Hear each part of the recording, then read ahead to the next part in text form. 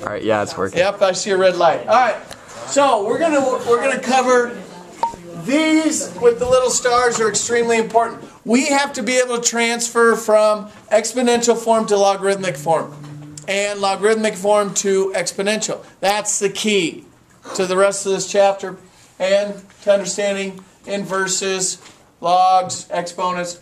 We're going to learn to solve a logarithmic equation. Sorry. Now we have about 3 special facts that we're going to need to know. Inverses. We've done inverses before. What's the step 1 with inverses? Switch the X and Y. Switch X and Y. Good. And then we're going to show you just a general graph of the log. So that's kind of the direction that we go today. A lot of this is, I mean, geez, oh, there's a lot to cover. Harrison, you okay with that? When do you shave your head? Nice. What's EXP? Exponential form. So this would be considered exponential form. Okay. So let's go with step 1. Here's logarithmic form. Okay. And here's the terms that I'm going to use. I don't know if they're right or wrong, but that's what I use. Base number. If I write 2, that's my base number. My exponent and my solution. Base number, exponent, solution. Is everybody okay with me using that terminology? Base number we've used, exponent we've used. Some people call it answer, I call it solution. I don't know if it's right or wrong, but that's what I'm going to go with.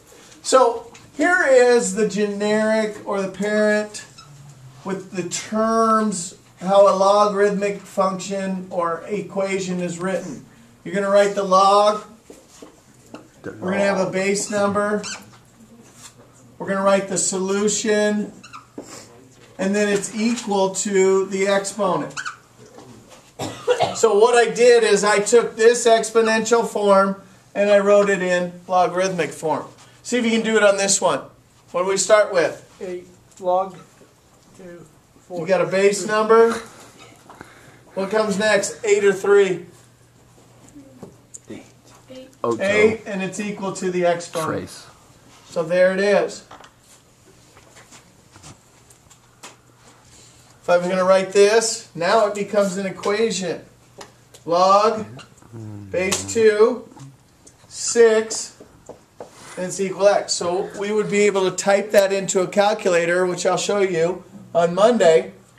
And some of you will figure it out. But this right here can be typed into a calculator, done. It takes that long. I'm sorry. I'm going to probably, being right-handed, I'll be in the way a lot. Okay? So, A and B. Write it. I'll give you 2 seconds. I'll give you more than that. Write it in logarithmic form. Show it to someone to your left or right. Nobody in front. Should we make like 4 different videos? Okay. Why don't you shut it down?